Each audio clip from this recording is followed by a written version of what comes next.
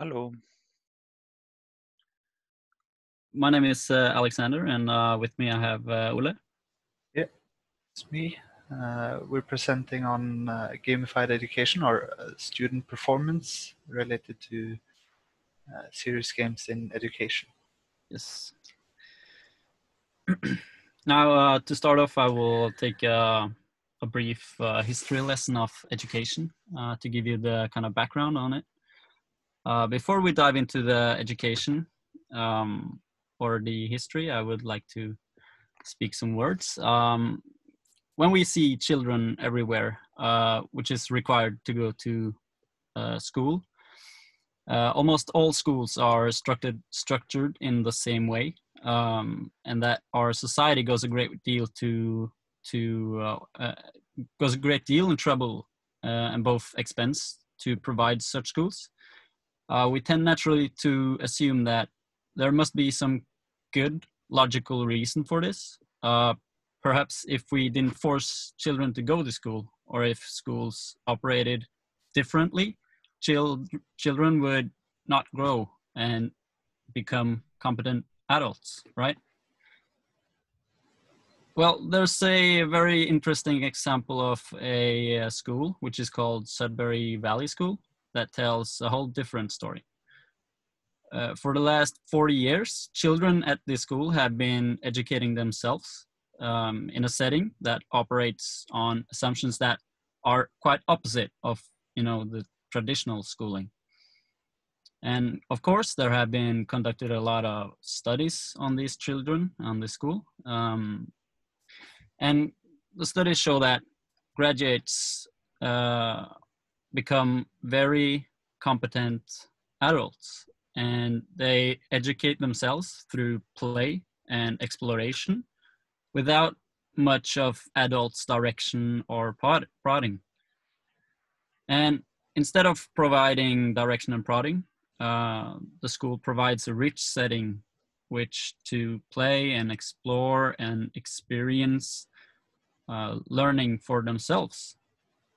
And it does it at a lower expense, and it requires a lot less from the administration at the school.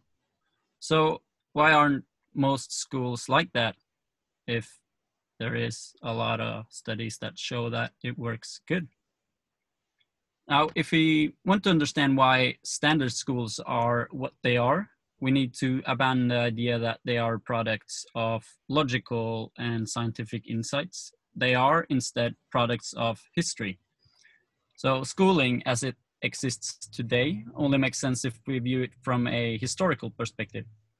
And so as a first step toward explaining why schools are what they are today, I will present kind of in a nutshell and a very short, brief outline of the history of education.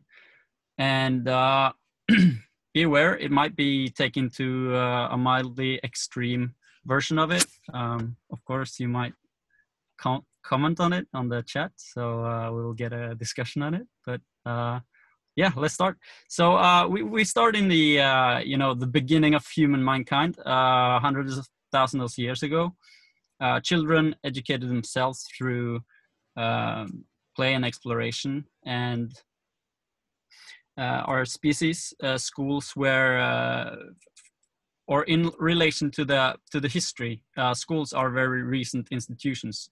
So for hundreds of thousands of years before the advent of agriculture, we lived as hunter-gatherers, as you may know. And the strong drive in children to play and explore presumably came about during our evolution as these hunter-gatherers. To survive, we had to learn, and yeah, I bet they didn't distinguish between learning new things and working. So fast forward several thousand years after the advent of agriculture, the education of children was to a considerable degree a matter of squashing their willfulness into order to make them good laborers. A good child child was a obedient child. And such education, fortunately, was never fully successful. The human instinct is to play and explore, and it is so powerful that it will never be fully beaten out of a child. But the philosophy of education throughout that period, to the degree that it could be articulated, it was the opposite of the philosophy that hunter-gatherers held thousands of years earlier. So as industry progressed and became somewhat automated, the need for child labor declined in some parts of the world. The idea began to spread that childhood should be a time for learning, and schools for children were developed as places for learning. The idea of and practice of universal compulsory public education developed gradually in Europe from the early 16th century to into the 19th century-ish. And with the rise of schooling, people began to think of learning as children's work. The same methods that had been used to make children work in fields and factories were quite naturally transferred into the classroom. Repetition, memorization of lessons, which is tedious work for children, whose instincts urge them to constantly play freely and explore the world on their own. Now, in the 19th and 20th century, public schooling gradually evolved toward what we all recognize today as conventional schooling. So the methods of discipline, of course, became more humane, and the lessons became more secular. The curriculum expanded as knowledge expanded, and to include an ever-growing list of subjects, and the number of hours, days, and years of compulsory schooling increased continuously. So school gradually replaced fieldwork, factory work, and domestic chores as child's primary job. Just as adults put their 8-hour day at their place of employment, children today put their 6 hours day at school, plus another hour maybe at homework, and often more hours of lesson outside of school. So over time, children's lives have become increasingly defined and structured by the school curriculum.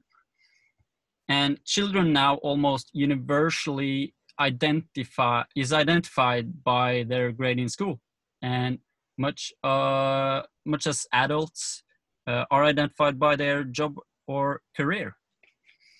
So a lot of clever educators might use the word play as a tool to get children to enjoy some of their lessons more, and children might be allowed to freely play and recess,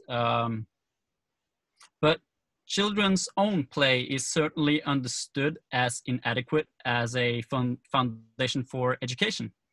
So schools today is the place where a lot of children learn the distinction that hunter-gatherers never knew, the distinction between work and play. The teacher says you must not work, or you must do work, and then you can play.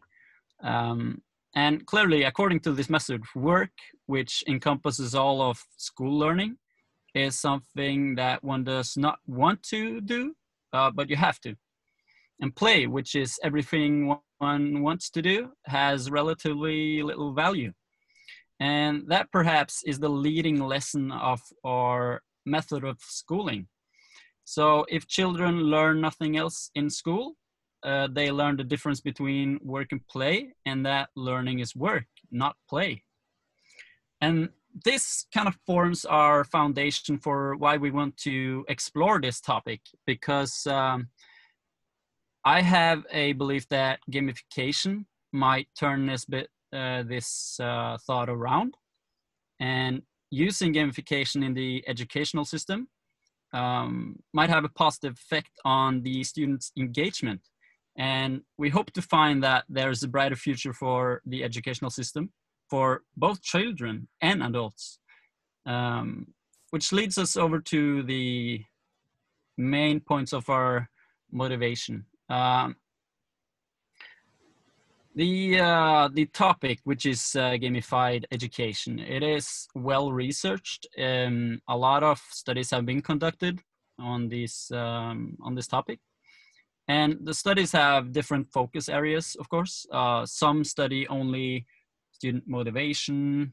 Some look at both student motivation and how it affects student performance. Some study the learning experience in itself and how children learn better with gamification.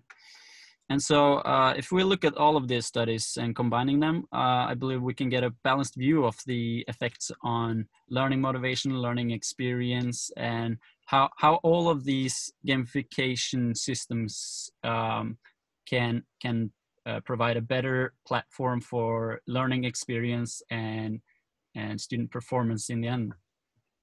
So the overall impression is that the topic is very well researched, and it contains a lot of solid research and data to analyze. Now, another point or another very important number is this 1.2 million.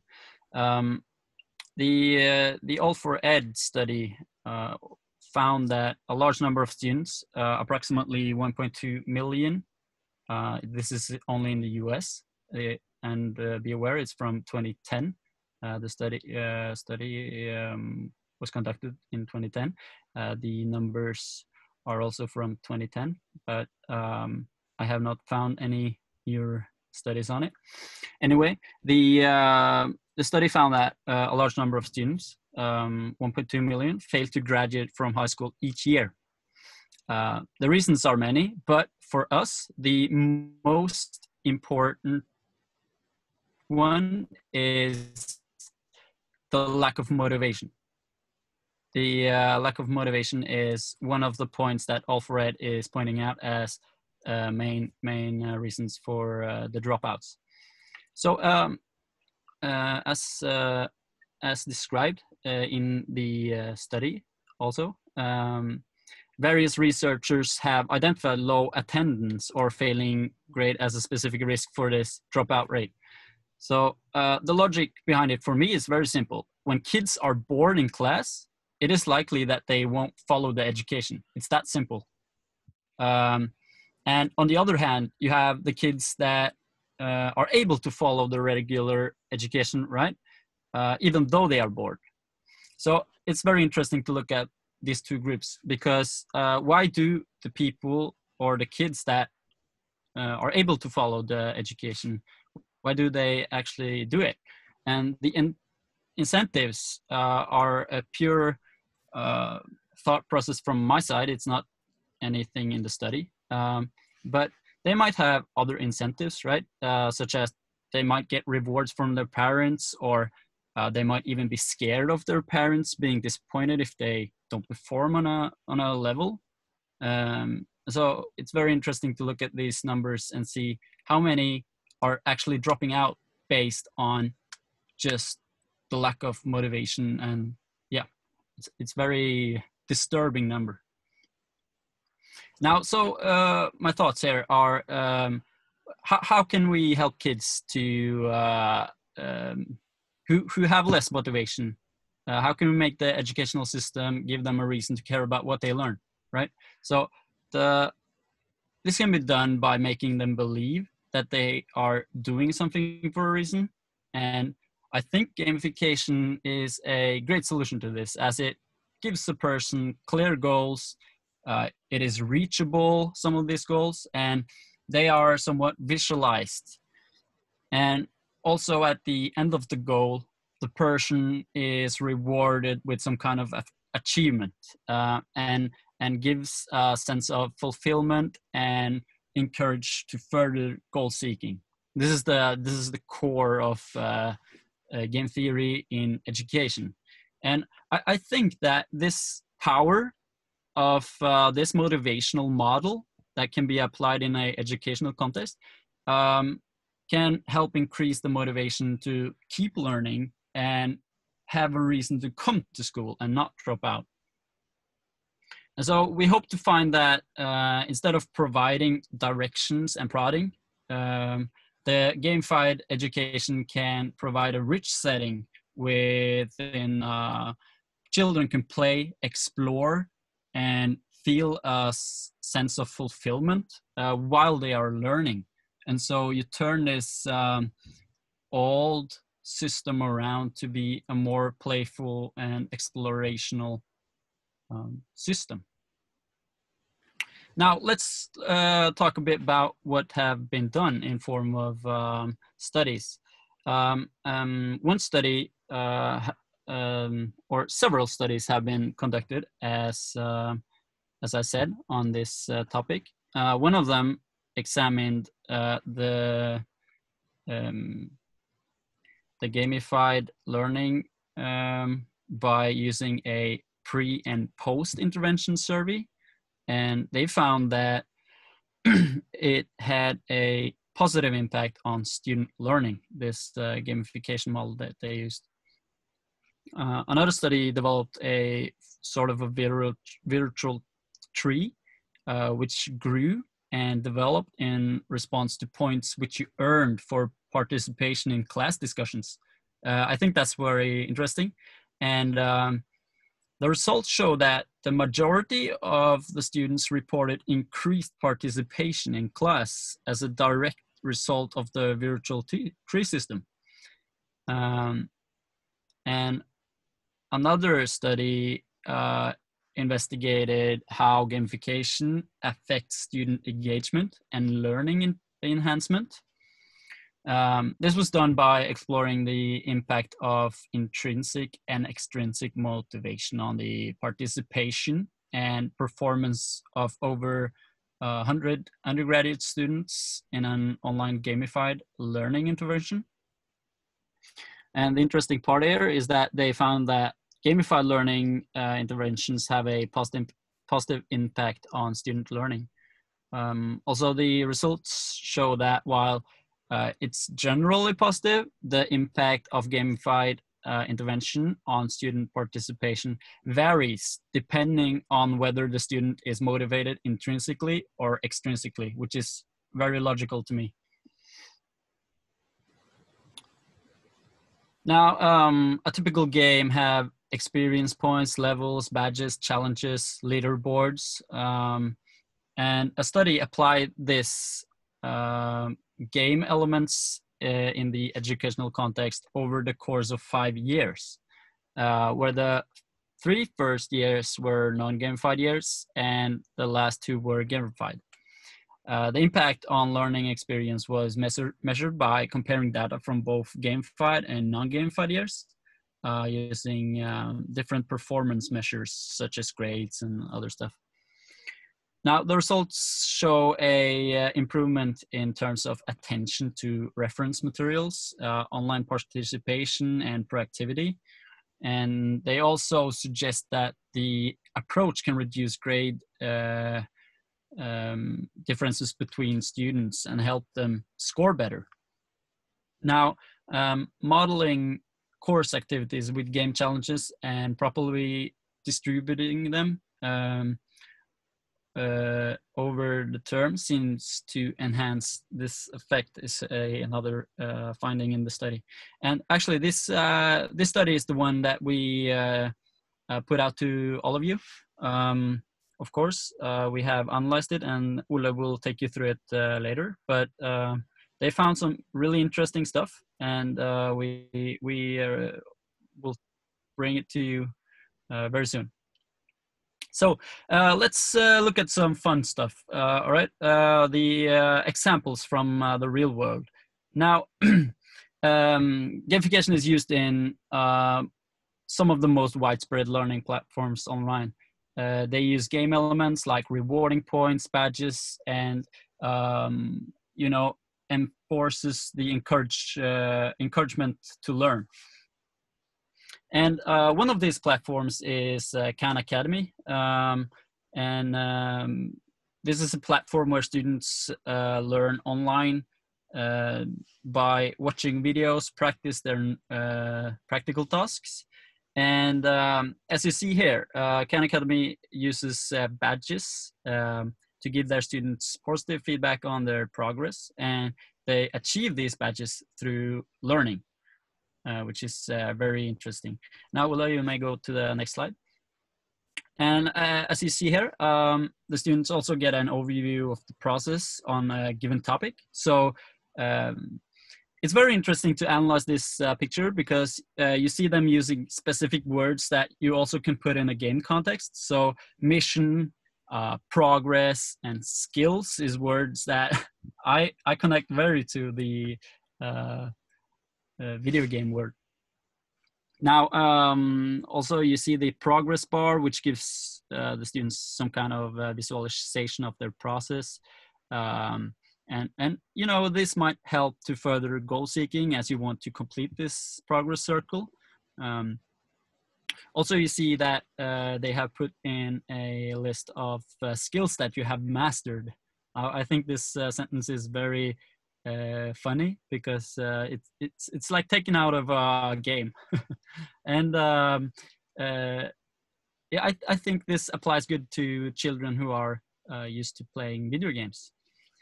Now, if you go to the next slide, Ole,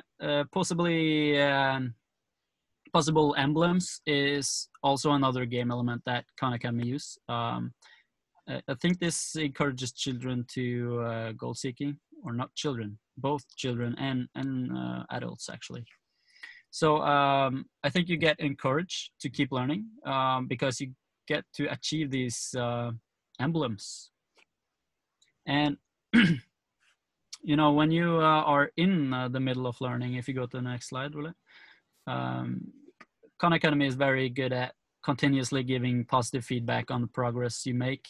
The messages given to students is containing both texts, icons, which you know, enforce each other, and in the end of the learning process, the student is also given a summary of the performance in addition to some energy points, which is collected for each achievement. And you collect these energy points and you kind of level up.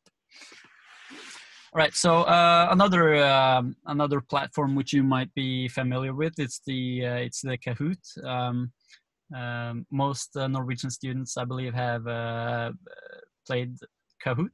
It's a very fun, I call it a game. It's a very fun game. It's more like a quiz maybe, but for me it's a game. Anyway, it uses words, or it uses nicknames. I mean, that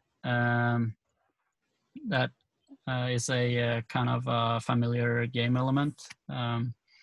And the interesting part is the tall poppy syndrome here, where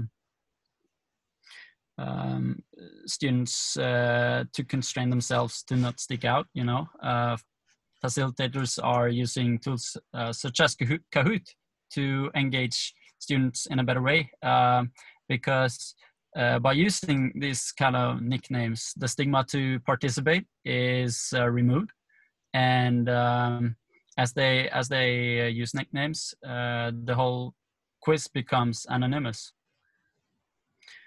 So if you go to the next slide, it also uses a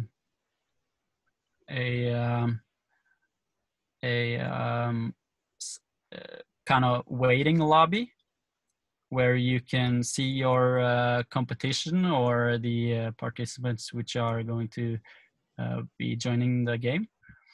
And I think this is a great place for building competition instinct, and the players can see their opponents. It's a pre-game lobby, so to say. So the quiz page also gives a player a sense of play and fun by using all of these vibrant colors, and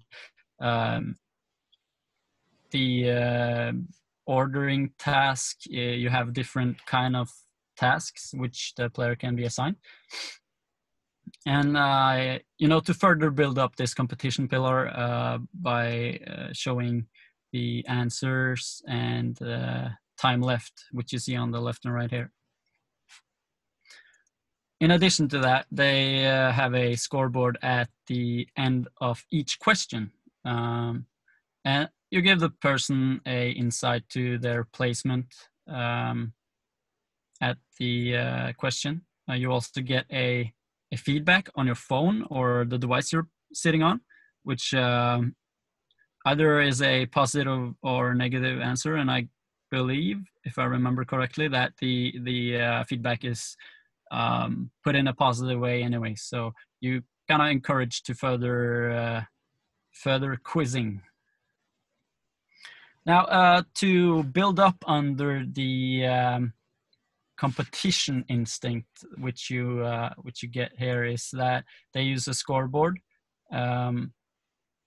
or where the player can get an insight to their placement in the whole scoring system. Now, in the end of the quiz, the students are given a final summary of the results, and they are awarded medals and points, which equals to their performance. And if you go one step further, yeah, I think we are going to the last one. Yeah, Code Academy. Hopefully some of you have been programming there. It's very fun. And the reason why it's fun is because it's very easy to use, and you also get the badges, the points, the streaks, which you also find in Khan Academy, and it enforces the learning process and makes you want to achieve badges. So I'm done talking now. I think Ole will take you through the specific paper, and if you have any questions to me, just put them in the chat, and I will be muting my mic.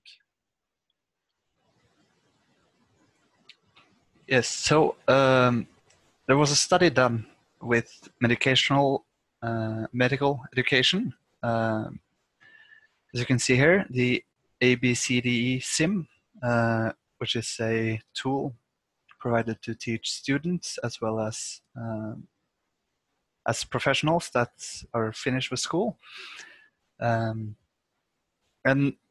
the research done on this serious game showed that to give any useful or to be any useful, the students need to have a certain level of skills, and show that a game such as this might not be appropriate for students, but gives a lot of more education for one that's already done with their education.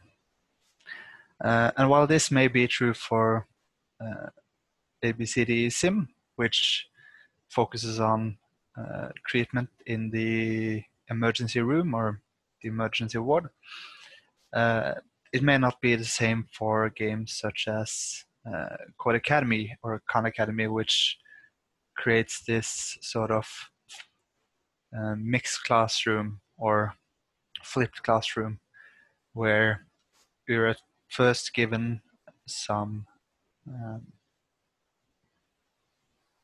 lessons before you start producing anything.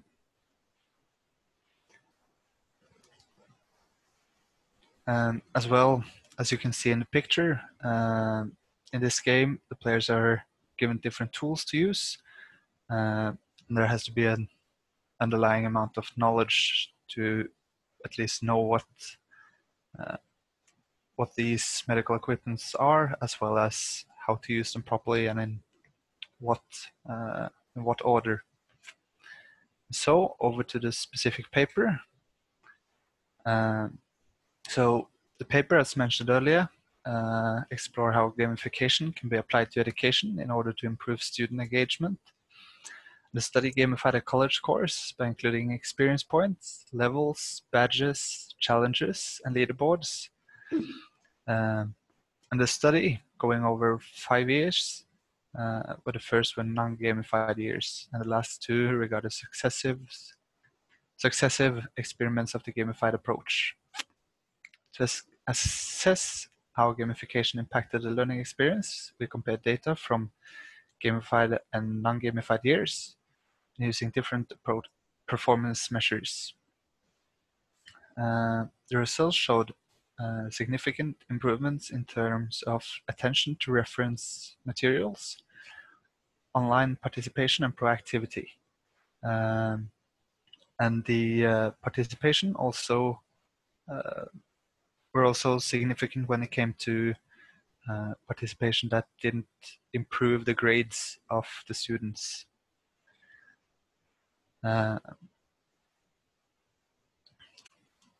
As mentioned, they got experience points.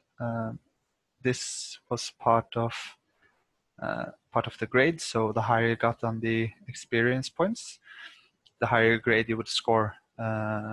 It wouldn't count for the whole grade, but it would be a sort of boost for the students.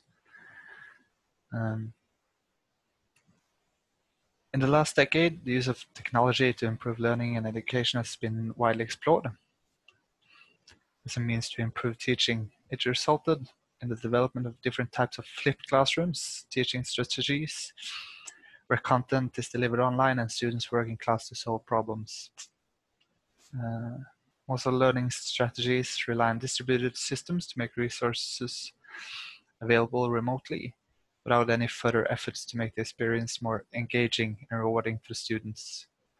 The study argues that systems like Khan Academy and Code Academy have been used in flipped classrooms, but empirical data to vouch for this kind of method are lacking, which is why they started this study. So the paper presents the background and how technology have shaped learning the past decade. They conclude that the common denominator for all of these technologies is that they have not made efforts to make the learning experience more engaging and rewarding for students, relating to what we mentioned in the history as one of the main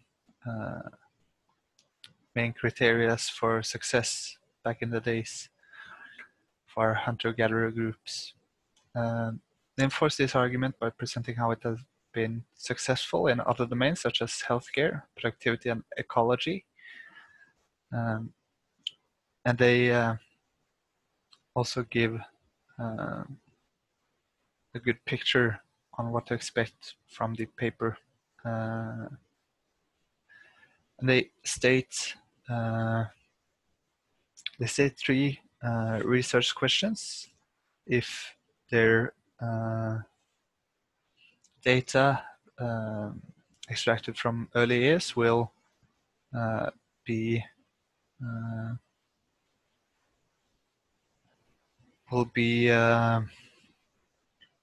proven further by the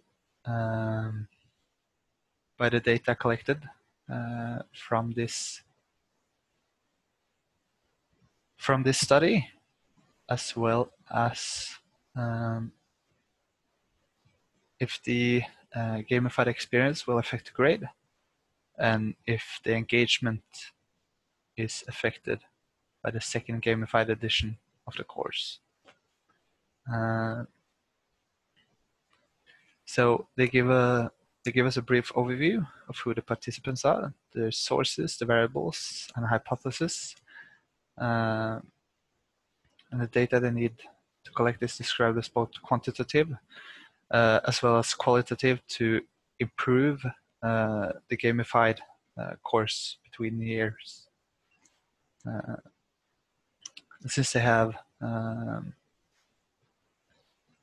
data from both before and after the gamified component was introduced, it gives the study internal reliability and validity.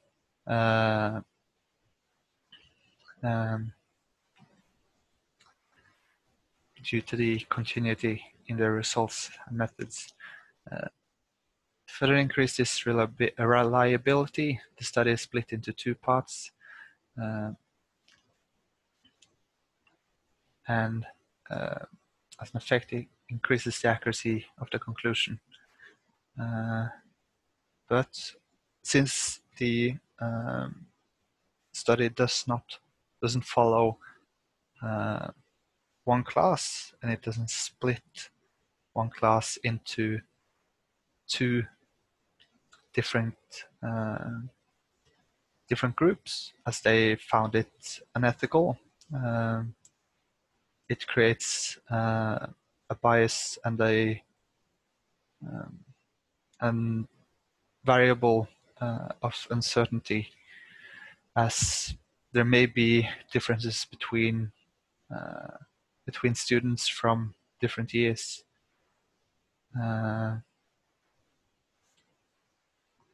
The study used the same two professors across all years, but the lab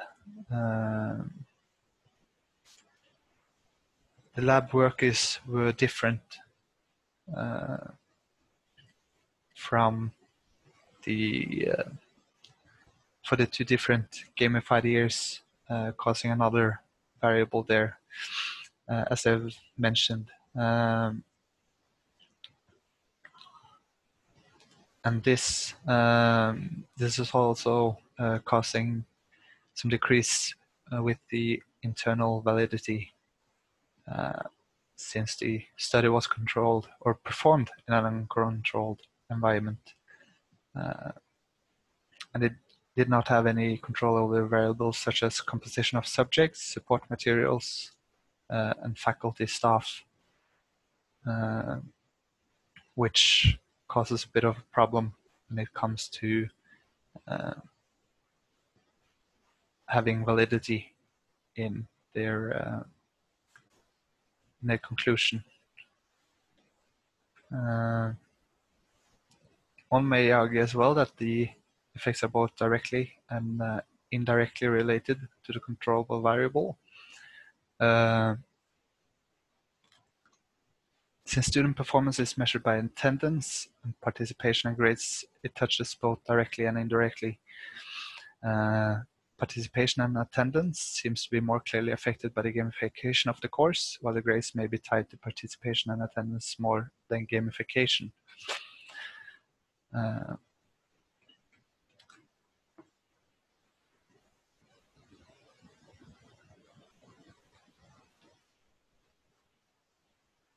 So an analysis of their theory. The gamified features that they use are badges, leaderboards, and experience, as you can see here. They do not mention how big the leaderboard is, or how each student can measure themselves up. Let's say compared to Kahoot, where you get a number of where you are in the quiz, but only showing the top 5 for the whole class. When it comes to the challenges, they had theoretical challenges as well as practical challenges, one given online and one contained to the lab. These were given good feedback from the students, as they were able to proceed with the course in a more fun way, while the badges got some bad feedback due to the fact that people were pushed to talk in class, which some people didn't find particularly fun, which they bring back to what we mentioned earlier, the tall poppy syndrome, known in the Scandinavian countries as janteloven. It isn't something that everybody likes to speak up in class, and some of these badges were given for correcting the professor, which is also something that people may not like to do. And there the question comes is it part of the course to participate like that, or should one that keeps for themselves, isn't talking that much in class but contributes in other ways, should he lack the amount of badges he or she gets because they don't like to speak up in class, or should it be like that, that they have to push themselves out of their comfort zone to acquire these badges? This psychological model that they base themselves on is called the self-determination theory, and their focus is on increasing the intrinsic motivation, something that I really don't understand, as I would say that serious games is more of an extrinsic motivation with the badges, experience points, and leaderboards. And they do not explain it properly in the paper, but I would suspect that what their meaning is that the focus is on, by using serious game in their extrinsic motivation, they may create an intrinsic motivation based on the fun they have.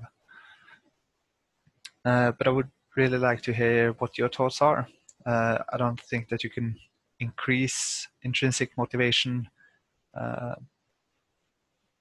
just like that. I think it's something you either have or you don't have, and you need to find the joy in something to be able to get the intrinsic motivation. Further on, one of the things they lack in their work is they have no development framework, or they don't mention one. But their work is iterative.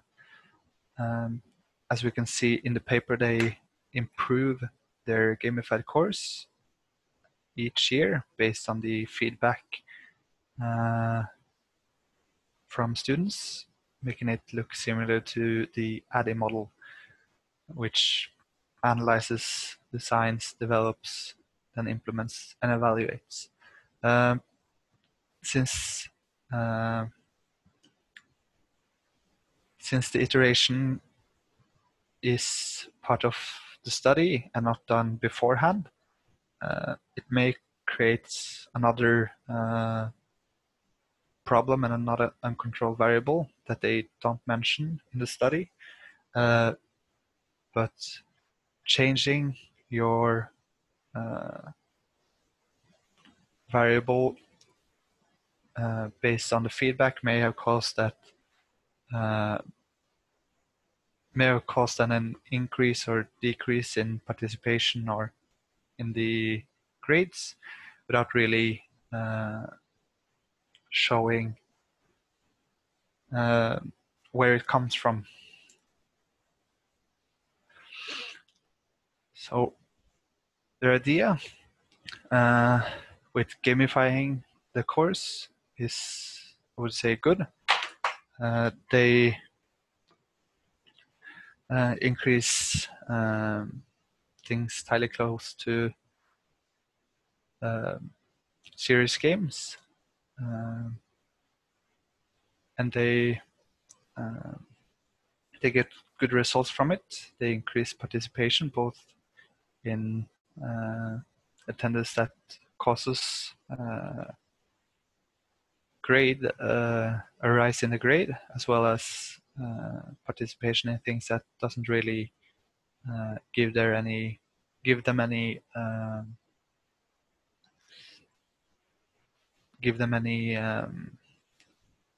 direct feedback other than enjoyment of the class, which may show that they actually have increased the intrinsic motivation.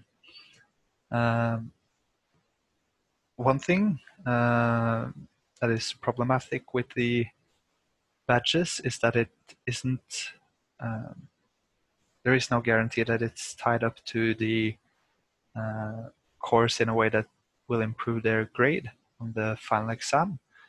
These are more for show. And as it is mentioned in the paper that some of these badges are for spotting bugs in the lectures and things like that. It is nothing, or many of the badges have no relation to the grades themselves. So they're entirely focused on motivating students to participate in class and pay close attention, but one have no guarantee that it works. And when it comes to the psychological model, I would say they chose a good one, and they, as it says in the slide, bad usage may not be the perfect use of word or good wording, but they seem to do the right thing by creating a motivation there with the gamified content, but the way they word themselves in the papers seems to be a bit hard to understand what their goal is and whether they have achieved it or not at the end.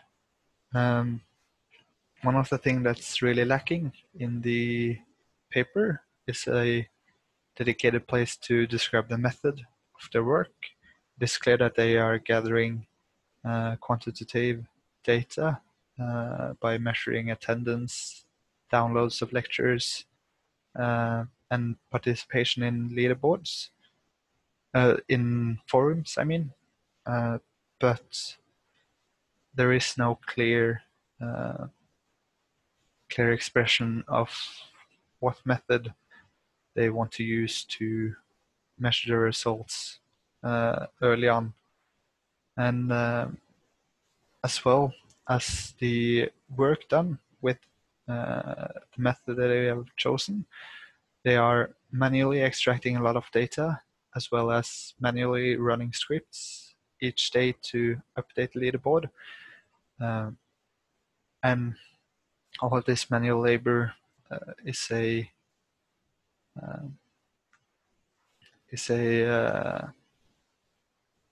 opportunity for human errors.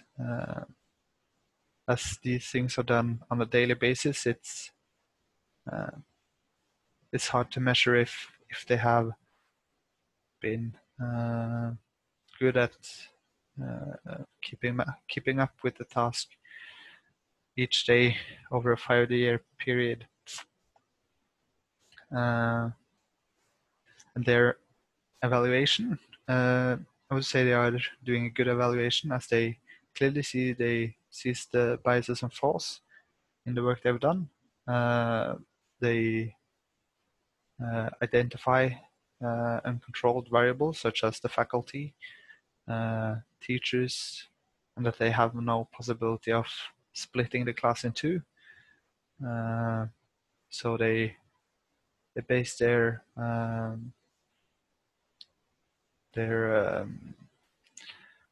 data on several years and not only one.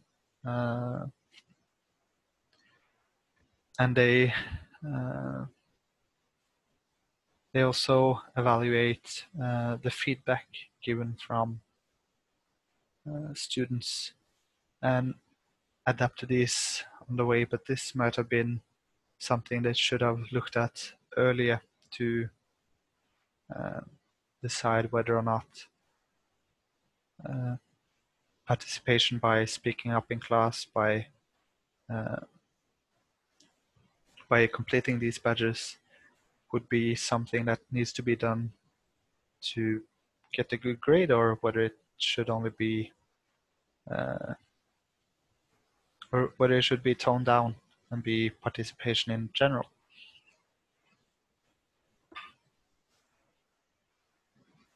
That concludes our first half. Any questions? Thank you very much, first of all, for your elaborate discussion of both the general content and the paper. But before there are any comments, the question is, should we have a break first, perhaps, for everyone involved? Because that was a solid 15 minutes talk. And then we can still follow up with discussion, or is anyone keen in having discussion first? I see some, now using the pictograms here, I see some indications that people prefer a coffee break. So what about we instill one of those until 1:15? Is that a sensible time frame? That sounds good. That sounds good to you guys as well, and it seems the audience, at least, yeah, there seems to be a somewhat a quorum that suggests that it's the right frame. Okay, let's meet 1:15, so everyone has time to reflect on this talk, this rather extensive talk, and then we continue from there.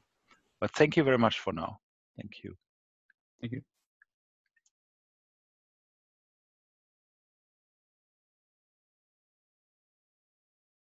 Institutional or otherwise funding, whereas in the training case, it's relatively straightforward, right? Because it's externally funded. Is that your point? Or not? Yeah, okay. Okay. So yeah, I think that's the bigger picture that's worthwhile discussing, keeping in mind more generally. You know, what are we actually analyzing, observing? Is it more like gamification of other themes or topics, or is it really a serious game as a in its pure sense? I think it's something that we can keep in the back of our mind. But coming back to the specific aspect of the discussion, I just wanted to. Does anyone want to make a specific comment related to this talk? I see some people are still in the break, or is it? Right, so I wasn't, okay. Runa has something to say, I believe. Can you hear me? Yeah. Microphone's working? Yeah. Doesn't always. Two comments, or maybe questions, or maybe both. So you were saying with regards to the self-determination theory that they were looking more at the extrinsic motivation than intrinsic one. But I do think that they have a good discussion on their page 3, where they say, at least where they say why they consider this to be addressing the STT, and they say how they try to accomplish autonomy just under the figure 1 there, and how they try to boost competence and improving relatedness. So I think they did try. Whether they did enough and whether they really met it, there's a discussion, but I think they tried to frame it, at least, that they tried to kind of match the intrinsic motivation of the students. The question, or my concern with this type of research is that they are kind of comparing apples and bananas, or maybe apples and carrots, in the sense that obviously, or I think that they're spending a much more resources. They give the students much more feedback here than what they did in the non-gamified. So the question is, how much did actually the game element contribute, rather than the students having more focus, more attention, more feedback, more enthusiastic lecturers, and being followed more clearly, clearer goals, objectives, activities. So there's lots of things that differ, I think, from the 3 first years and 2 last years, and not all of that would fall under the category gamification. So it'd be interesting to see what they do now, 8 years after, or 7, 8 years after, or if they still continue doing this way, or did they find that they could they didn't have to have the gamification part, or was it too expensive altogether to be so on and provide so many resources into lecturing? Any comments from you guys who read the paper? I agree on the second one. On the first one, I do agree that they, as you say, they try to narrow it down to the autonomy, competency, and relatedness, as you mentioned. What bothers me with it is that it seems to be that they want to increase the intrinsic motivation, and my thought, at least, is that much like if you use or the words I've been seeing related to this before this class was inner and outer motivation, and here, sure, I believe that you can provide outer or extrinsic motivation that in the long run will give you some sort of satisfaction to do the certain things and create some sort of intrinsic motivation there. But I feel like the wording is a bit poorly, and although they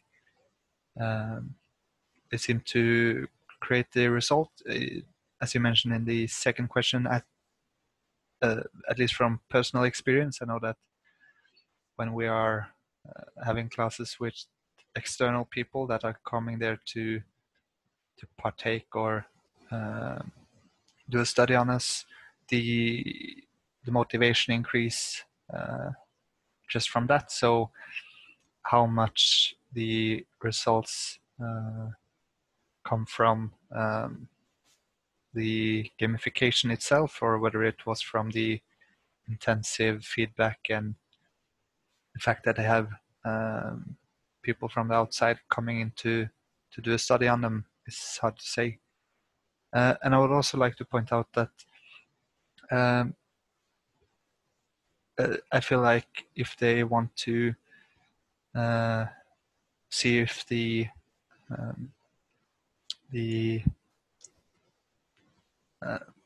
whether, or rather than focusing on grades, if they had a possibility, I think they should also have measured how much they remember of the course, let's say 5 years later or 10 years later, or maybe not that long, but it seems to have increased their joy with the course. And I think if you increase the joy of a course or of something, it sticks with the person much longer than just by fulfilling a course in a normal way. I see some hands. Can I just add one more reflection on that intrinsic versus extrinsic? Because the question I'm having in mind is, if you use badges, would that always be extrinsically motivating? I think what they did in this case is to design the badges and the experience points in such a way that it aligns very well with what is supposedly the outcome of the course.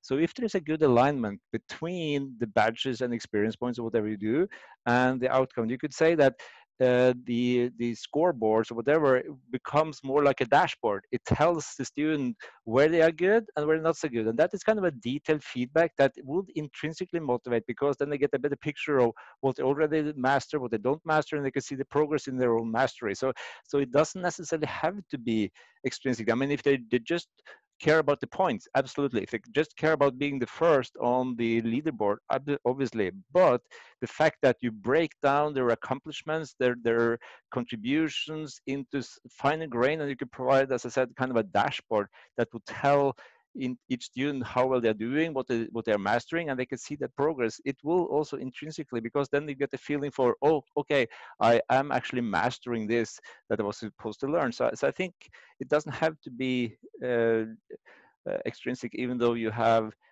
badges like this, or experience points like that. So I think it matters a little whether how well it aligns with what this course is about, and what the students their own objectives, their own goals.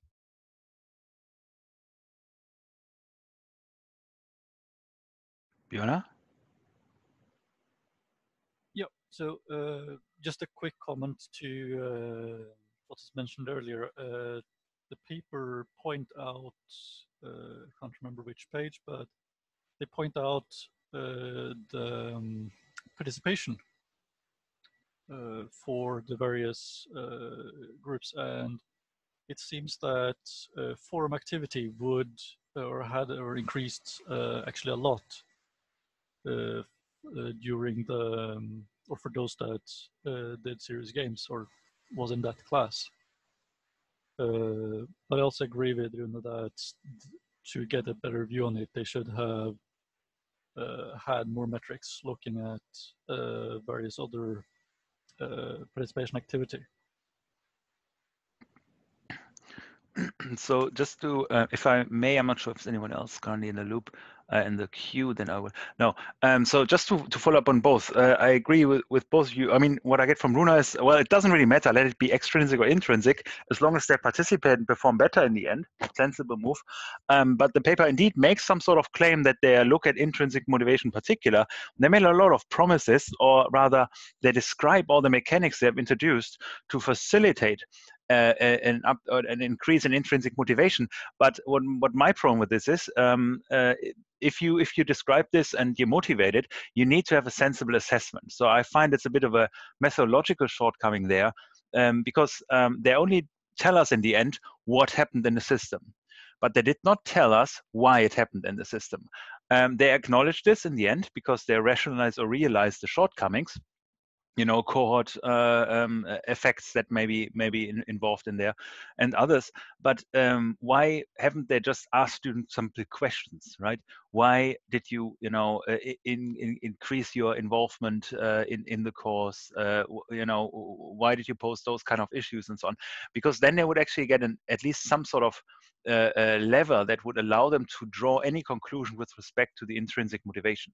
Right? So, and unless they can actually evaluate this or link this back, they should not entertain any claim as to, in how far they may or may not have increased intrinsic motivation. So the paper basically substantiates what Rune says. They did something more or less, in this case more, but it's not really clear what it's linked to. So in this light, I think there's a bit, as Ole said, it's a bit of a misrepresentation as to what they think they actually display here, or what they actually evaluate as part of the paper. Anyway, that's just my thought on this one. Any other points? Well, another point that links back to one of what has been said by the presenters just before as well is the tall poppy syndrome, right? So the aspect of those leaderboards of having individuals standing out, and it really comes back to the evaluation point of view.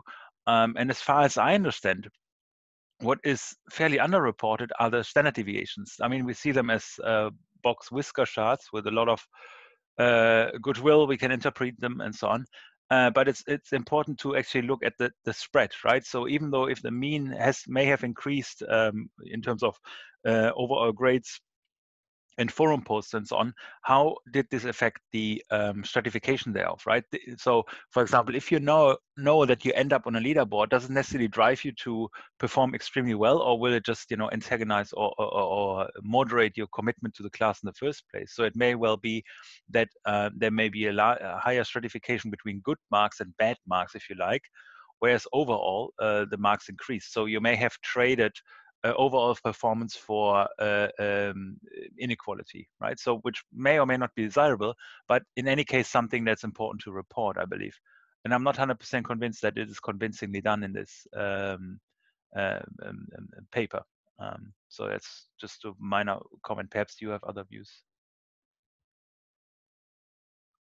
I totally agree with that part when it comes to the grades, and as I mentioned early on in the paper, is that they want to diminish the spread in grades, which is the reason why I believe that the extrinsic motivation is what should be in focus, and the reason why I've been caught up with it, because as we mentioned, or as Alexander mentioned in the earlier part, one of the big reasons for dropouts and people failing high school graduation is the lack of motivation, which makes me think that, okay, rather than focusing on leaderboards and the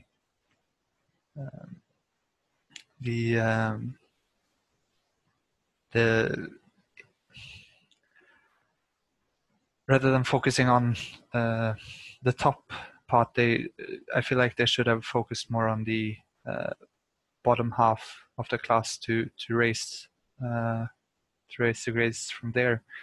And also, as you say, it would have been nice if they had some more detailed data to show whether or not the leaderboard had the effect that I wanted, or if it caused problems. I know it caused problems for those that were not at the top. There were some quite strong words used, close to hate, breathing within those that weren't in the top of the class towards those that were on the top of the leaderboards due to the badges they got, that I felt put them in an undesirable spot because they didn't want to participate with orally in the classroom, as well as other badges that put them on the spot.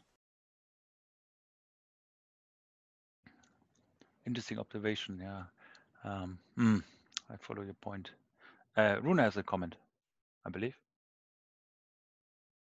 Yeah, on top of, interesting when you mentioned the dropout, because on top of page 4, they just say that for the years we had 52, 62, 41, 35, and 52 students respectively, excluding those that dropped out.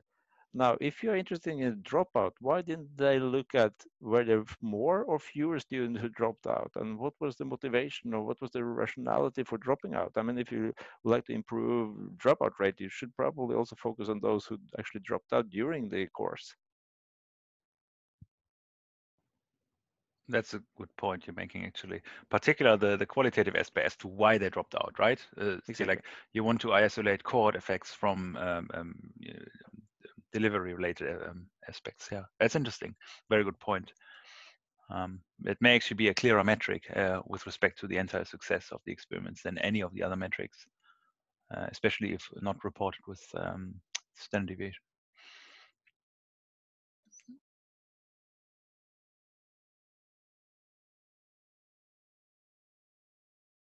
Any other comments by anyone?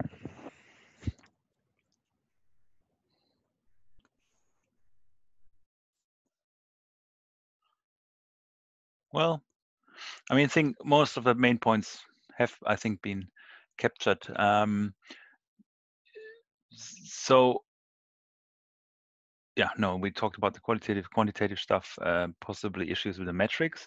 It's a bit of a pity that they have really so crudely focused on quantitative measures. It's so obvious in a reading that it's all about counting stuff, but it's not really clear what that actually means in that context. So that's something that I found incredibly clear very obvious throughout the paper. We discussed this, but this is something to take away from it. If you really want to go down to this level, you need to have more deeper insights. You can't just rely on numbers and scripts. And apart from the issues that arise from using scripts and running those manually, but you need to put more effort into actually identifying the reasons underlying particular behavior. That is particular, I think, central if you aiming at education and motivation in particular. So because yeah, so that's one of the points. All right. For your paper, in particular for the review, I think it's really helpful. In your previous talk, you listed a lot of studies that, in one way or another, touched on this issue of educational performance in serious games or gamification features more generally. I think it's really would be interesting to really contrast and link or relate those studies, what they looked at, what they did do well, what they did not do well, and what's the common problem that you find across those studies, because I suspect there are some. I mean, Runa pointed at the cohort effects, for example, that it's really, really hard to separate the effects of cohort, but also the attention to it. Does anyone recall the effect that we can attribute to this phenomenon? What's the effect called when we pay that people perform differently if they experience a different form of attention?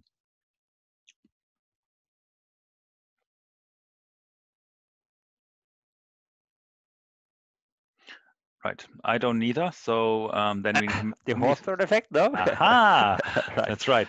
So but let me just add yep. one comment there, because in this case, the Hawthorne effect may affect or have an impact on two types of participants. It could be the students, they're being observed, but it's more likely going to be the actual lecturers, because they're also being observed and they know that this is part of a study. So they may behave very differently, and that will indirectly also affect the learning. That is a very good point.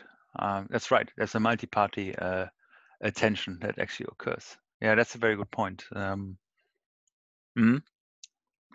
in this slide, it would also be interesting to see how other studies deal with this, right? And who is the subject of investigation here, more or less. A very good observation. Yeah. Yeah, so that's one there. Just going back to your, since there's no explicit comment right now to the paper, and I think we covered largely our ground, to your earlier studies, you're pointing to the change and the shift of the role of education over the centuries. And of course, we didn't, I mean, I wouldn't go so far as to say that you should give a, can capture a detailed account of all this. But it's an interesting pitch that you provoked by suggesting that hunter-gatherers largely learned from what they actually need to do, right? So work equals education to some extent.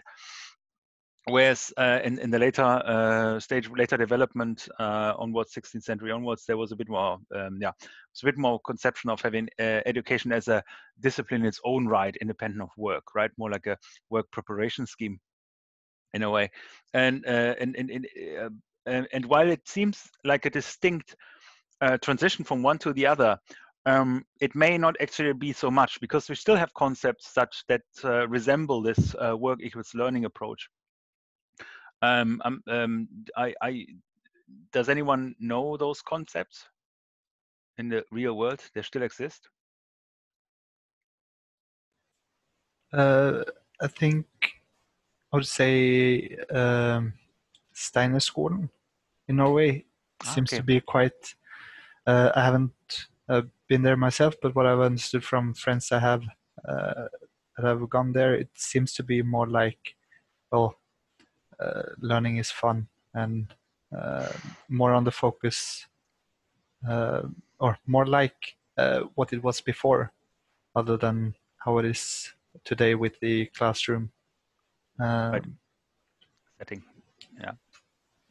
Right. Okay, that's an interesting direction. I was more aiming at the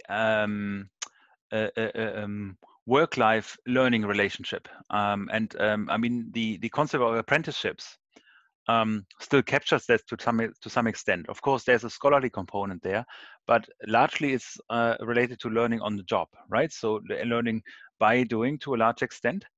And this is kind of still a resemblance of this somewhat this transition. But the other aspect that relates to learning that has changed over the over centuries mostly is also that we have experienced a shift from skill-centered to knowledge-centered learning. Right, so it's no longer possible in some respects to try everything out that you want to learn about, because we need to deal with more abstract concepts and more general knowledge and so on. And this has shaped the necessity to shift towards more, lecture style / classroom settings, as opposed to doing everything by experimentation. Right, so And that's largely what it would mean if you do it in a physical environment. You try something out, learn from it, very effective. That's we all apply this, but in some instances you simply can't. And our education system has shifted towards this knowledge centrism, where you talk about abstract concepts, systematic processes, and things like this. And that's just very hard to test in the real world. I think that's quite important to bear in mind. As well, that it's not just that we wanted to change our learning and attitudes towards learning, but the necessity has shifted as well. Yes, so that was the comment there. But this was a very, very good insight. I think there are comments here. I don't know what order, either Ule or Rune. You know, whoever wants first, I guess. Just to comment on the, as you said, the necessity was also what brought us, at least in the around the industrialization revolution. There was more need for labor workers in factories, which I don't have a paper for it, but I mean to have read somewhere that the reason it's built like it is to make sure that the students were more capable of moving directly into a factory right after they were educated. And as you said, as things have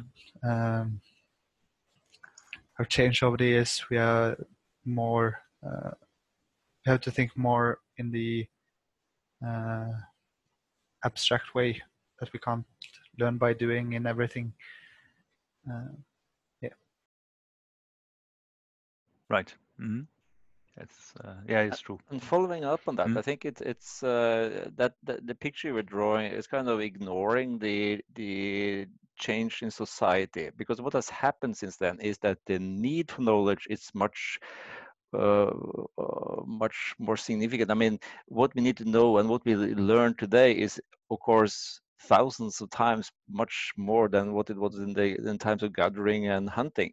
And the complexity is increased, specialization is increased. So you can't expect one parent to teach everything they do to the kids and have the kids play role plays and everything and learn the same thing. I mean, it doesn't work that way. And also it's quite unsafe, I think, to bring kids along and provide safe learning environments for many of the jobs and many of the skills that we need today. So I think the whole society kind of is also driving this education into becoming much more a specialized task in its own right. It's not something that you could do in smaller groups, and I mean the amount of knowledge you need to deal with and skills and the size and the depth and the complexity and the specialization. The fact that parents can't necessarily deal with the playing with the kids as one probably could at some time. It is a big change. So I think it's a bit simplistic to say that okay, we lost our fun for play or seeing games and play as a way to learn. I think that's kind of a bit simplistic. So there's it's harder to see how this could be. That kind of approach could be done on a large scale today, because even if you don't like to say it, one of the biggest challenges we have to provide the kind of interactivity and the kind of learning environment that we would like to have would be resource wise, because before there were much less to learn, and you can learn in smaller groups. Now we have many more people, and the complexity of what you need to learn is much more. So it becomes a research issue. I think that the traditional or the modern kind of teaching and learning is more on how can we scale this effectively, so we have a good enough education that we can actually we have the resources to actually provide and deliver.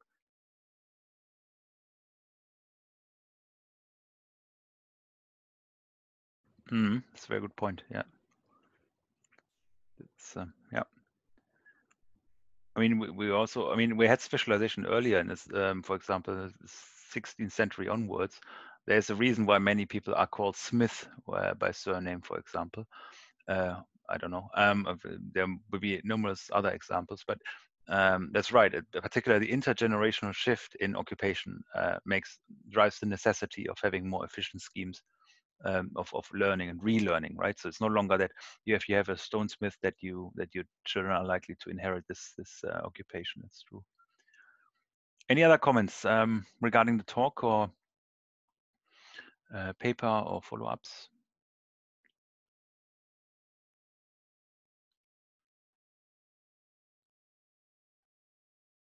It's this awkward silence of the digital realm. No one, not even yeah. Yes, anyone. Björna, please. So just a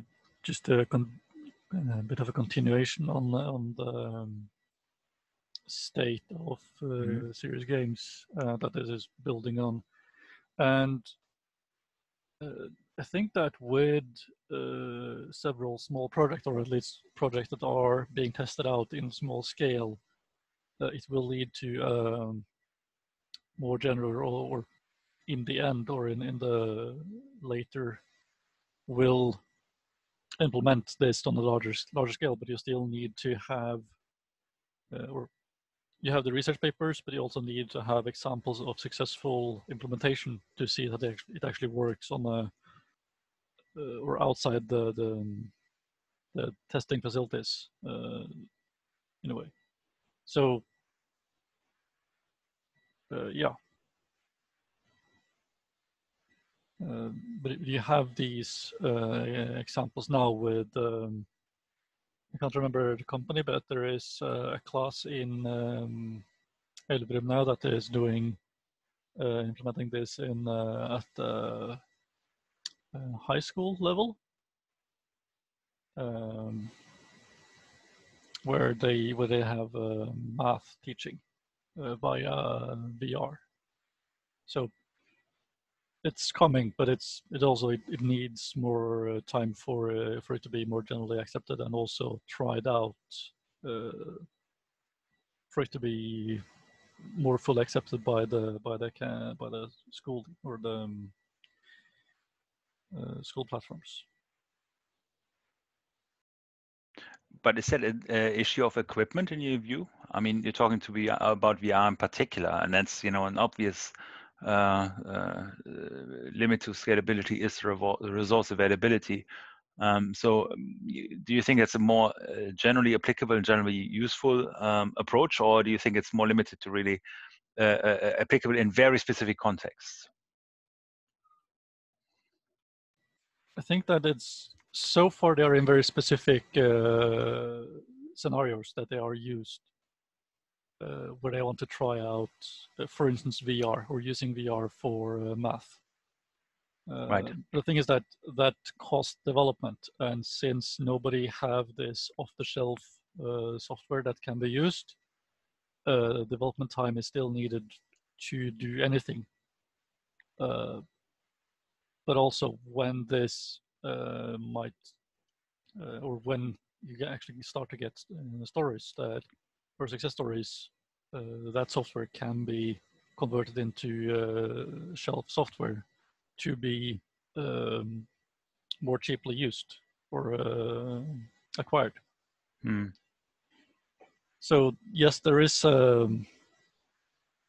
hardware limit, but I think there is mostly the development limit, and that not many schools can afford or want to risk spending all this money, because you will need a company that is firstly available and wants to be willing to have the risk partially on their shoulders also,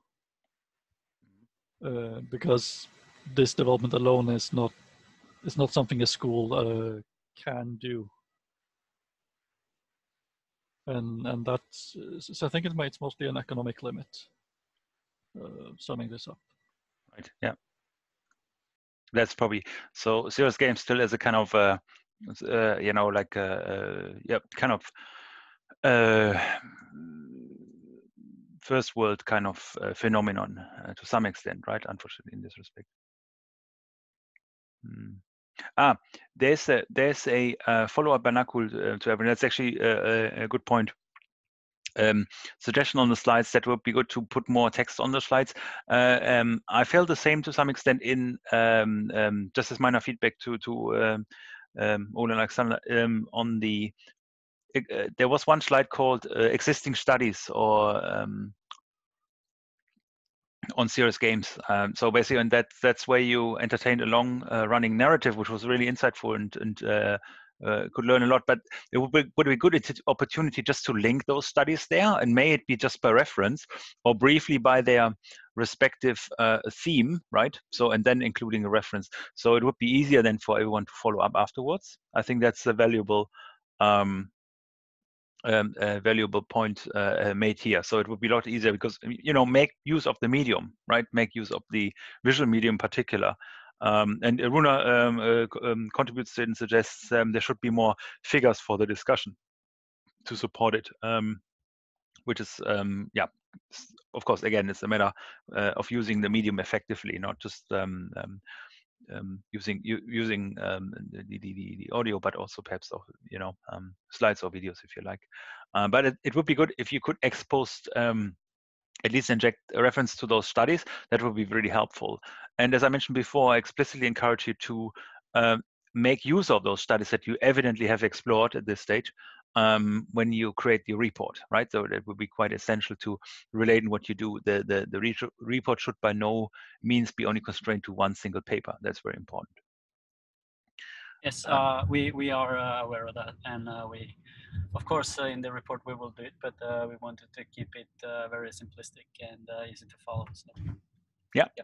No, it's fine. I mean, it's good. We could follow. That was straightforward without any point, but it's mostly like for following up. If I were to look at it in 1 week, it probably would be a lot harder to recover all the details you have provided us with. Good.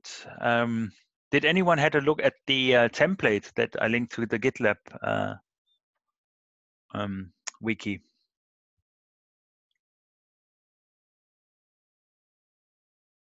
Good, or not good, no one did. So I encourage you to do so. And so then we can have a bit of a Q&A question about this latest in the next session, but perhaps even earlier by issue or the like, if it's somewhat unclear. Again, those are just templates for you to potentially develop papers. I can perhaps briefly share them on Anna. Which template are you talking about? The IEEE format? Or? Yeah, all right. That's the painful bit. Sorry you picked up on this. That's the painful one. Anyone who hasn't had to play with the IEEE format, I urge you to do so. But I did already earlier in the semester, so I assume everyone did. But this is one to know. What I mean is on the right side, I introduced a wiki page called Paper Structure. Right, you go into wiki, you have the main page, and there's some reference to the paper structure. It's also linked from that from that main wiki page. Just what you pointed to, the IEEE link. Just if you continue the sentence for details on the report, see here, and that makes reference to the proposed paper structures. Differentiated into 2 types of papers. If you were to give me the share screen space, I would just share that with everyone. Yeah, so I'll take the liberty to do so. I share my second screen. There we go. And now you will see what I see exactly. So here's the main wiki page. On the right side, we have paper structure here. It's also linked from down here. And we have, I would imagine, 2 types of reports. One of them being more focused of being an overview paper. So that would be related to what we had, for example, today. So where we have a specific paper that is written by someone else, but discussed in the context of the session itself, but also supported with additional background work and theoretical elaborations where they are relevant. For example, you have multiple papers, they have a shared theoretical background because they, for example, rely on the self-determination theory or others. So they could be outlined as well. And this would be a possible proposed structure. This is not hard and fast. It was more for people that are looking for some guidance on how to structure this paper, that could be a possible pathway. But again, that's by no means prescriptive. So having an introduction, providing some background, method that you use to develop this overview, this survey, is it narrative approach, systematic lit review, and so on. And then the results, meaning with results, I mean the actual content. That in the case of the systematic literature review, this also includes, of course, the number of papers filtered that you reviewed, but it could also just be in a narrative case, the providing an overview of the different papers you want to discuss, right? So, and at the end, there should be some sort of synthesis, so, some overarching insight or theme that you derive from there, before then concluding this entire paper. In a summary, briefly discuss what we have learned from doing so, kind of a take-home message, and where to go from here. So what you will find there in survey papers is generally the idea, where are gaps in research, right? So what do we know now? What did we learn? Substantive new knowledge. For example, that the use of serious games is useful in particular areas, in particular disciplines in a classroom setting. I mean, I'm just making up. But what are gaps? For example, the use of qualitative data in the context of assessment of effectiveness of serious games in classroom settings has not been researched. I mean, it could be an outcome. So if you see gaps, obvious gaps. Mind you, can sometimes be harder to do that in a narrative overview because you're not comprehensively scouting the field. But you can at least tentatively dare to say where more work could be needed or would be needed. Right, so that's a classical starting point of a master thesis, to kind of think about this, look at the background, and then identify. Yeah, can I just add one comment, and that's on the synthesis part. So if any of you would like to get A or B, then you need to have a strong synthesis. Without a synthesis, it's could at the best be good work, but doesn't show that kind of analytical capabilities and level of independence that we expect from an A or a B. Isn't that right? Absolutely. Absolutely. Else it's just a rundown of summary. We don't want this. We want to have kind of, an emergent structure. So it's a very good point you're making, Runa.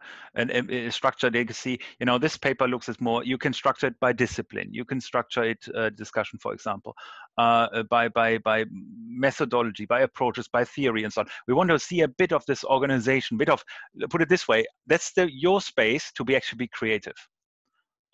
Because you can design this paper and the discussion around this. In all other cases, it's largely more or less prescriptive of how you go about those things. And that's what we kind of really want to see. If you just summarize paper after paper and don't link them, don't relate them, and provide an overarching structure in the end, then it will be of limited, A and B could be out of reach then, unless there's some other gem that we oversee right now. That's a very good point. The other case is the development paper. So some of you have entertained the idea of actually developing a prototype, right? Either conceptually or even with implementation. And their thesis, their structure will of course be a bit different because it's centered largely around their contribution. That is here specifically the development framework they use, the underlying motivation, architecture, the gamification elements need to be discussed. And then perhaps if an evaluation exists, that may be either from testing by using other individuals or themselves, or a conceptual task, or and then a reflection on it. So what is good, what is bad, what is ugly. So to identify the potential of this prototype. Then and this is kind of the core of that particular paper. There still needs to be some sort of pointer to other people's in their work, but it's by no means as comprehensive, and it doesn't need that strong of a coverage of that work area, as long as all the more immediately related works are captured sufficiently, right? And then the discussion centers more about how does whatever you did fit into the field. Here it's more like, based on what we observed in the field, what could be contributed to the field by your or others' future work. Here's what did you do, briefly contextualized here, and then see how does it link back to the wider field. What are the opportunities? What did we do well, and what could we have done better? And what could be done in extension, or perhaps even to discard the idea, say, oh, yeah, actually it didn't make sense because, right? Based on testing, for example. So this is more centered around an individual contribution, or group contribution rather, in terms of a game development. And this is the standard approach of surveying an area of field. I encourage you to have a look at this template and feel free to ask questions, and also feel free to deviate from it. So if you know, so there's by no means a hard and fast answer and only a single right way. It's very important to note. I notice a raised hand. Please, just barge in and interrupt me.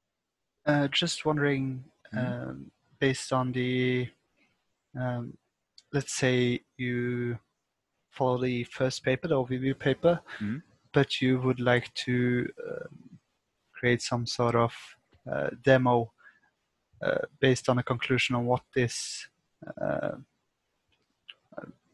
as you said, what could be the next contribution to increase successfulness in the area.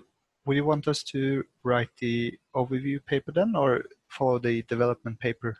It depends where your weight lies. So, I mean, if you have and wanted to develop a prototype, I suspect that this would have been also a bit more at the center of the presentation today, right? Already. So then because you would get feedback on this. What you got mostly today was feedback on the overview discussion, the contextualization of the paper. You can discuss ideas that you have about a potential prototype, arguably more briefly here, and perhaps there is enough space, but it probably wouldn't be. I'm not sure if you would find the time and frame to do it to that particular extent, in addition to the review you would do in your literature. So you can sketch a prototype here if you want to, and as I mentioned, you can deviate from the strict structure that's proposed here and say, a proposed initial prototype. So for example, you see, based on the literature review, we identified gaps 1, 2, 3, 4, 5. Right? And then here's a prototype that could integrate those, and you can write one paragraph of how that could look like, or two. So, but if you wanted to develop a comprehensive approach that also has, schemata of the architectures, or describe the integration of the gamification elements in great detail, that would clearly follow in the development paper approach. So they're not exclusive, but the weight, the focus is very clear in those distinct papers, because the development paper, conversely, also needs to make reference to existing work. You can't just reinvent the wheel either way, right? So you need to kind of at least say what are you basing your work on, and how do you ensure that you don't just invent something or reinvent something that has been developed elsewhere. Does that make sense? In my mind, Christopher, I think in development paper you have this evaluation, and I think that if you aren't able to properly evaluate, either through an abstract construct saying what should be the functionality, what should be the expected behavior, or you have some real user testing, if you can't evaluate, then I think you're better off doing the first, saying, okay, this is literature, and the literature as a hypothesis, we conclude that future work would be to build this thing. Now, if you build the thing, I don't think it's worth much if you can't evaluate, if you can't assess it. So if you just make something and we can show it works, it has very limited contribution power. So if you want to make a development paper, I think you need to push it to the point where you can actually somehow assess and evaluate, either, as you said, through some experiment or some user testing, or if you want to do it more theoretically, then you need to work quite a lot on how are you going to actually assess this, so that we can say it was good, these decisions were good, not just, okay, I made it, because that has very limited value. Very good point. Yeah. I mean, the assessment is really the key here. That's what makes it mastery, and that's in the master's course, not just the development. That's a core point. And as Rune says, you'll probably not get there if you bearing the weight here, because it would really mean that you really need to get going and develop this thing, right, before you can evaluate it. And I'm slightly doubtful that this is sensible to entertain at this stage. But we'll give you a liberty, of course. Does it help? I think Rune's contextualization was really useful here.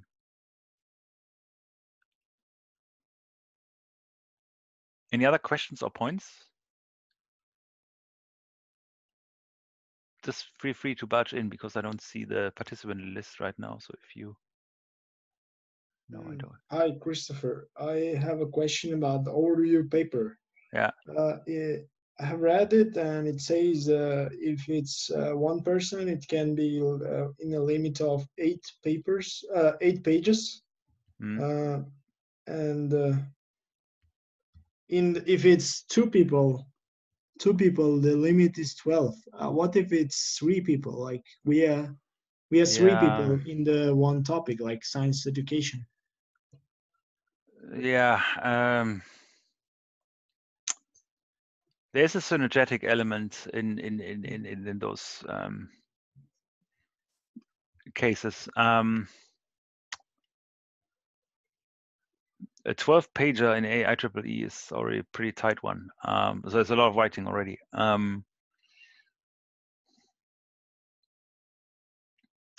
I'll discuss with Runa what's sensible there, and come back to you. I just don't want to throw just the number out.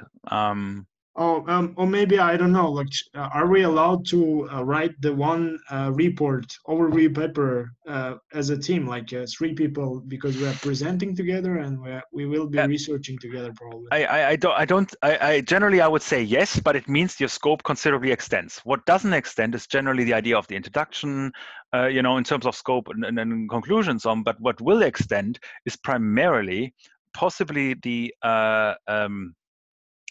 basically all this here. So the background you want to describe, if you can extend the scope a bit, the method, it will be more comprehensive, hopefully, and of course you will hopefully have more results to present. And this is the kind of, those are the kind of elements that kind of will expand as part of your collaboration. I think usually conclusions and introduction are reasonably stable, so I wouldn't necessarily apply a factor 3 there. But it's the workload in the center, so that's why. But in principle, I'd say, sure, it should be possible. Why not? I mean, if there's a more promising outcome at the end, that would be really helpful. And in fact, many of the survey papers are actually written by teams, often very large teams, simply because of the workload. Yeah. So let us come back to that. Okay. Yeah, but leave it for there right now. Yeah, so I mean the lowest page limit for individual reports is 6, right? So 8 is the max that I would think that is admissible for single individual reports. Bear in mind the variability comes about based on the use of elements, such as visual elements, in particular like figures, tables, and the like, that can quickly affect your page count. And we want to be kind of permissive towards this. I'm not arguing that people should forcefully extend it to a text level that, and that is should only be text. So make use of visual elements. Other thoughts?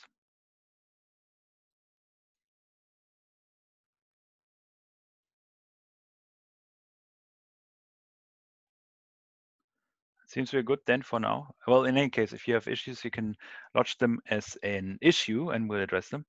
And I'll send a response or refinement based on Utkubek's inquiry right just now as an issue as well. So you have clarity on this, and we'll clarify it in the wiki. Other than this, I thank you very much for your contribution.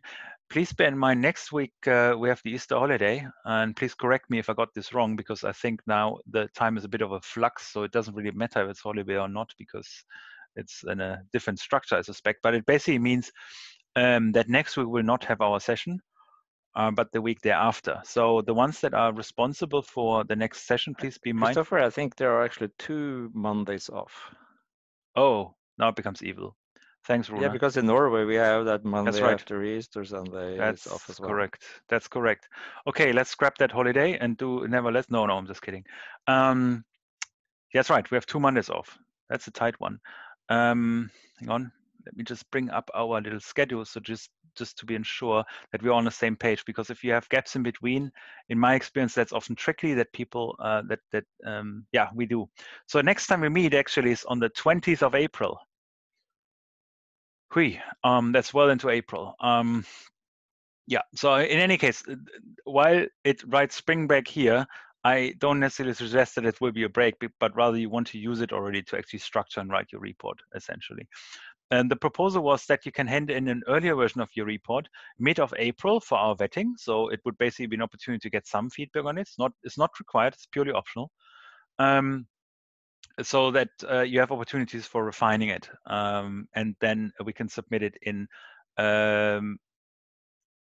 at the end of this very week. So 4th of May is the last presentation run by Wilde Vega and Vega on news games in particular. And after that, this end of the week will be basically the deadline. So yeah, so it's something to be mindful of. I'll make that explicit. We have nearly tied down the exam dates as well. We'll assign you individual slots already, and then you have an iteration of going through and see if there are conflict with certain arrangements and so on before we really tie this down. This would be in the second week of May. Yes, must be second week of May that we plan the actual oral exams.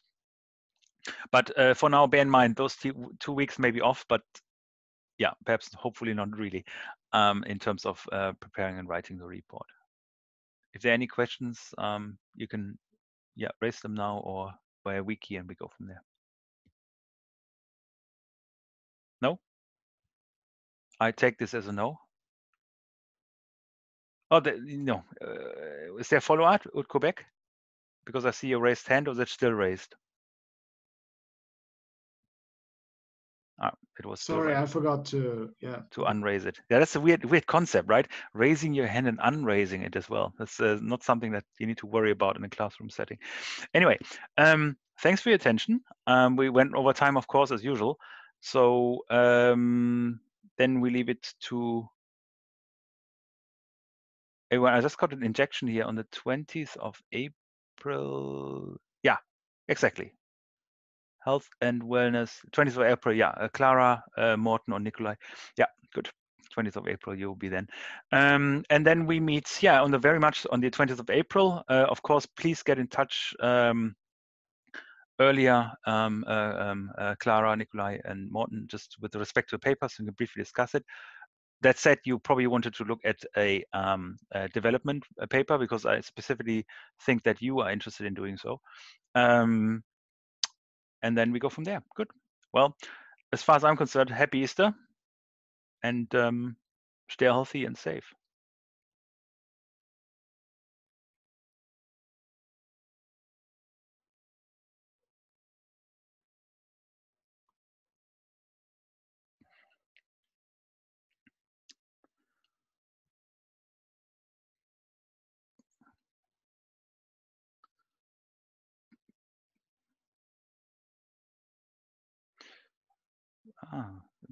Blue. Right. There's one comment as to whether oral exams will be cancelled. No, they'll be held digitally. They will not be cancelled.